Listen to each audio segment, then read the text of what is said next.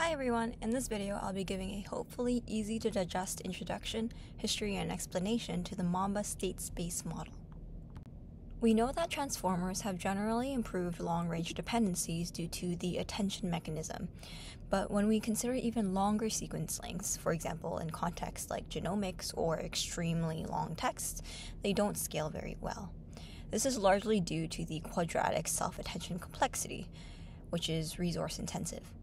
The time that it takes to calculate attention quadratically grows with each new data point that you add to a series. To address this, there have been many architectures that have been developed that are much faster than this quadratic efficiency during inference. For example, we have linear attention, gated convolution, recurrent networks, and, in this talk, state space models, or SSMs. Before we talk about Mamba, or S6, we have to have a good foundation.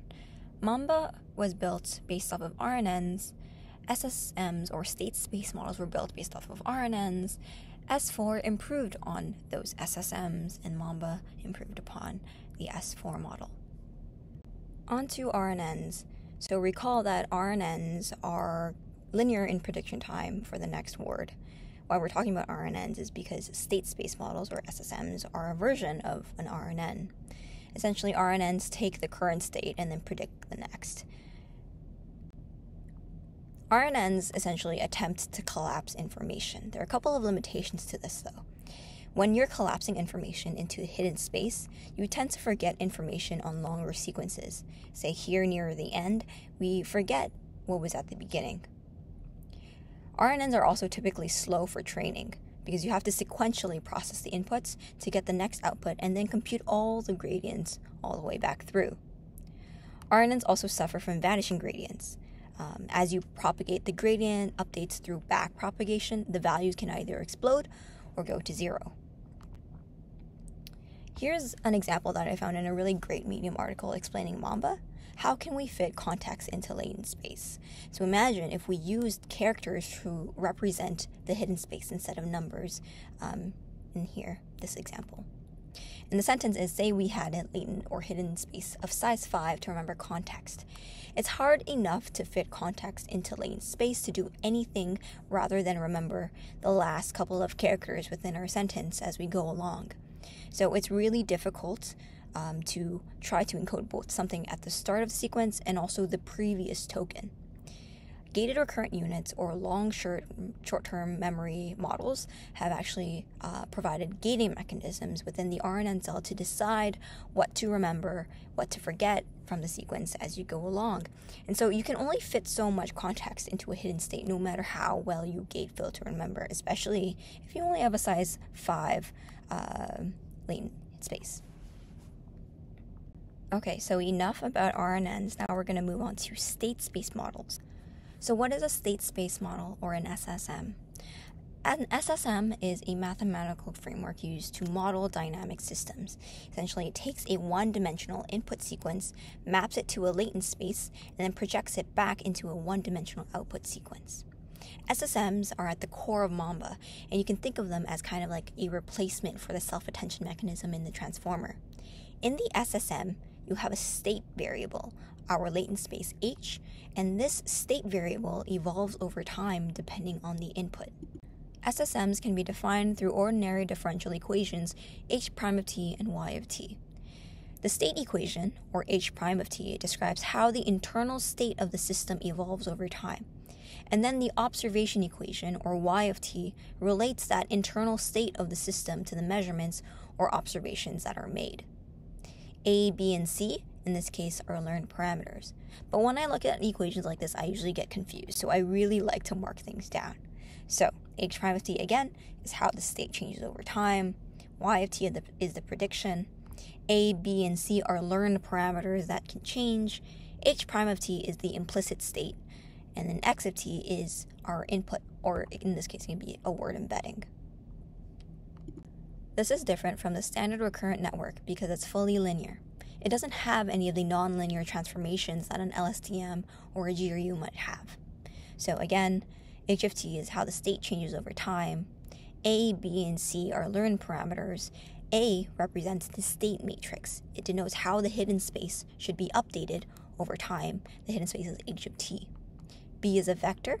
It denotes how the input needs to be transformed into the hidden space.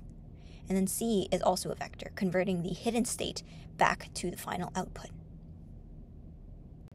All in all, this architecture offers linear computational complexity per time step, so it's really efficient, and you can parallelize it for efficient training. But it might demand more memory, and you might encounter vanishing gradients as well during training. Also, you might assume linear dynamics because you're only doing things sequentially. From SSMs, the S4 model was built to address those limitations. So, naive SSMs were significantly improved to improve temporal dynamics with this new S4 model, or structured state space model. How S4 improved on the SSM is basically through incorporating a bag of really cool, innovative tricks. Right now, we know that the state and the observation equations are currently continuous representations of the system, right? In the leftmost box, we see that the latent space x, which was h, maps to the input u and also to the output y. However, the data that we handle in the real world is mostly discrete, whether it's language or genomics or anything else. So therefore, we must discretize the data to supply the information to the computer and also the SSM. Rather than computing for the entire smooth curve of the first box, the second box actually employs a recurrent representation method, calculating for the discrete data points, like the points on the curve of the second box. Essentially, this just describes how you chop up A, B, and C into discrete parts, and how you chop it up is something that you can learn. So this allows the model to decide how it wants to chop up the input into different step sizes. Different SSM layers can act at different scales with the learned deltas.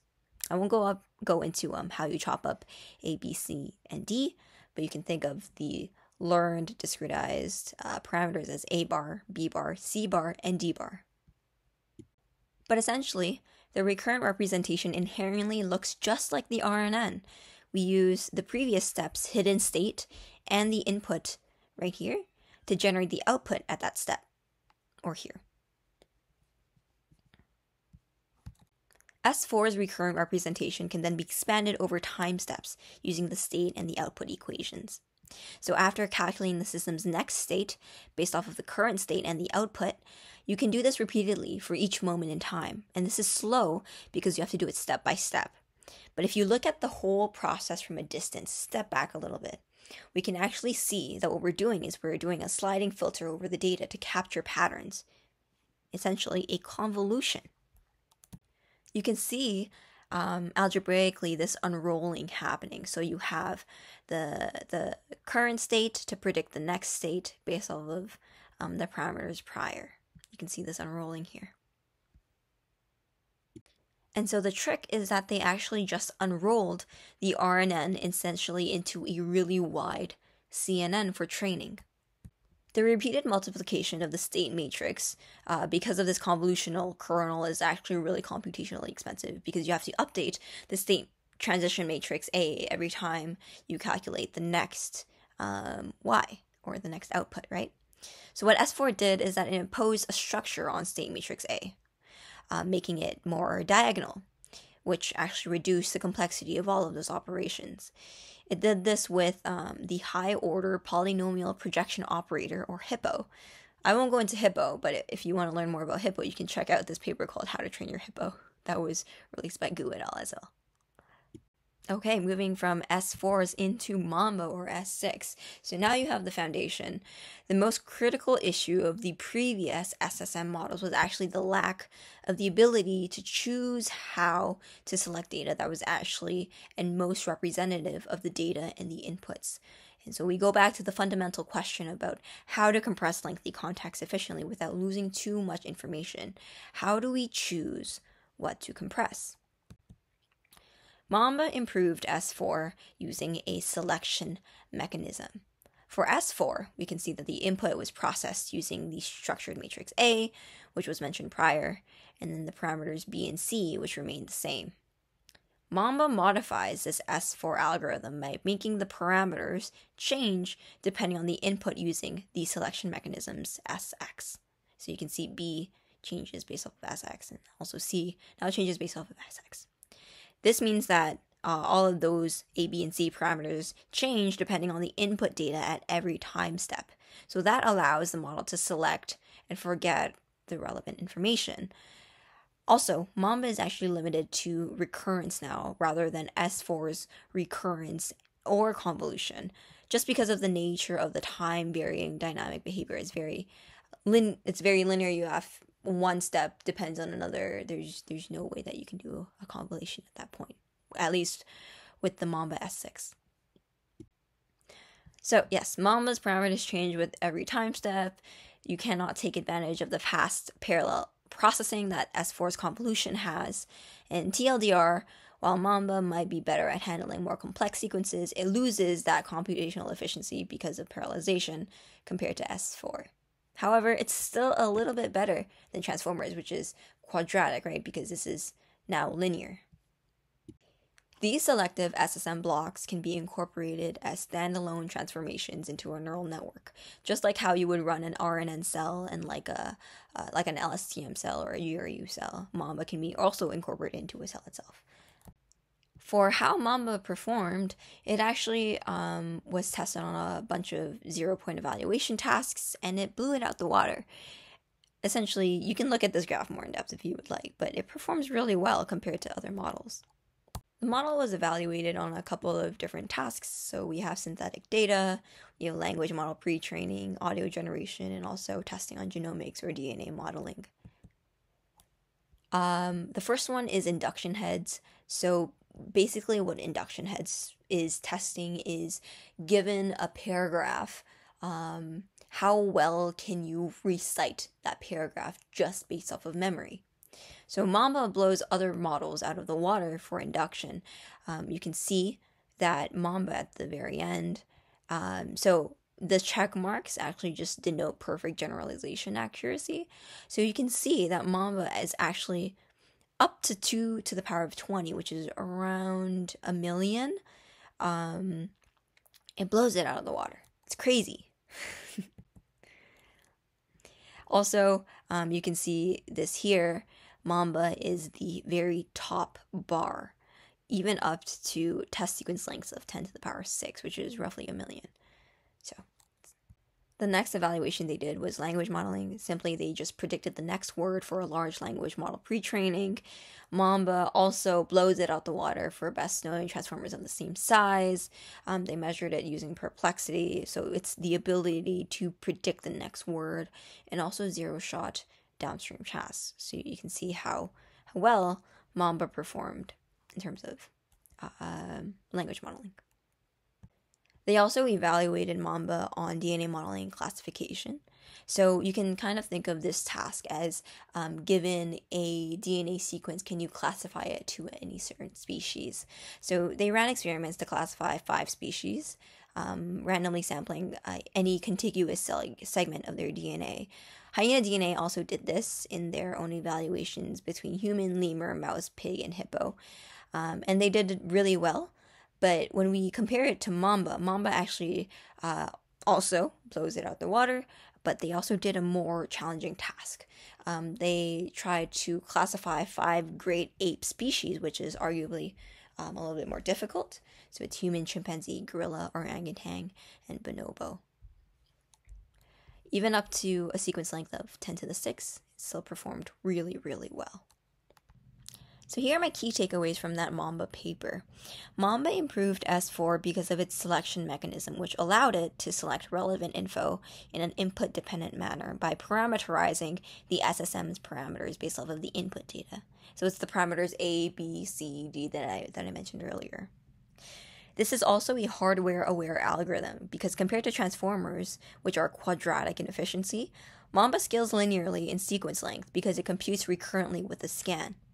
In addition, its simpler design demonstrates state-of-the-art performance compared to the other models, scaling up to 2.8 parameters on language data. My closing thoughts. So in theory, with enough compute power, even a transformer can support unlimited context. But Mamba stands out effectively by using larger datasets and networks to produce a lot of smarter results. So rather than having more data and a bigger network, that doesn't always guarantee better performance. Mamba actually argues that you can have really great performance with a simple model. We should also consider that no free lunch concept, where there are a little bit of limitations. The authors actually note that the discretization step helps for discrete modalities like text and DNA, but if we were to apply this model on a continuous format such as audio, we might remove some of the inductive biases that come along with that kind of continuous form. How do we decide what and how to discretize? How do we decide what to chop up? How do we decide like what parameters and like where the parameters are chopped up? And yeah, here's some more resources, but I'll also link some other resources in the description below. But anyways, thank you so much for listening. I hope that this was a little bit easy to digest. I'm sure there are a bunch of more complicated YouTube videos out there to describe Mamba in more complexity, but for the average Joe, I hope you understood. Thank you.